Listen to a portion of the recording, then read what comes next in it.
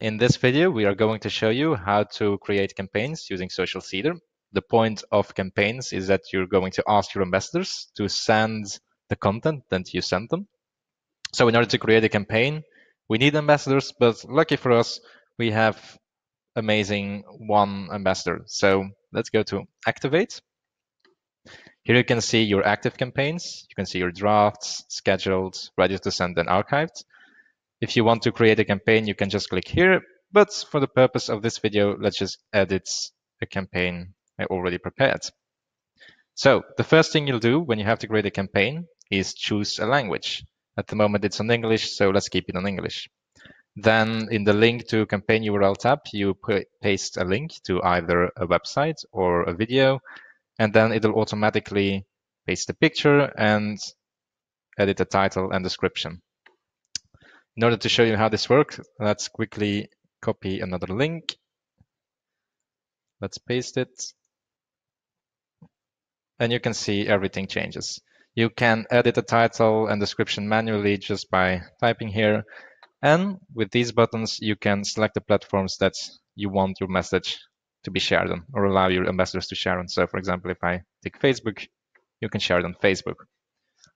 Let's do next. Now we come to the filter screen of the ambassadors. So let's click Show Filters, click English, and then let's say that this is a campaign that I want to send to my employees. So let's select the segment Employees. And you'll see that's the one ambassador we have. Let's click Engage, and then we come to the mail page. We'll select the English language, and then you can see the different options here to edit. You can also upload a custom banner if you want. And then here you write your mail. So let's paste the mail I already prepared. Let's insert the first name. And then you can send the test mail if you want to, but for the purpose of this video, let's just go to the launch. As you can see, everything is ready. We can schedule a launch if we want to, select a date and an hour, but let's just launch now. So now the campaign should be sent.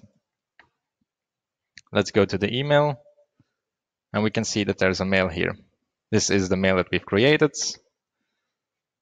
They're asking me to share, so let's click on the I'll share button. And now you can see the seeding page.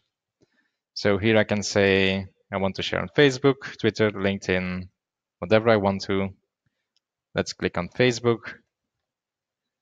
And you see, it's very easy. I can now write a message. This is amazing.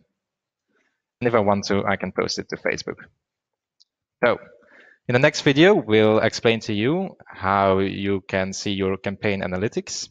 I hope that this video was helpful, and thank you for watching.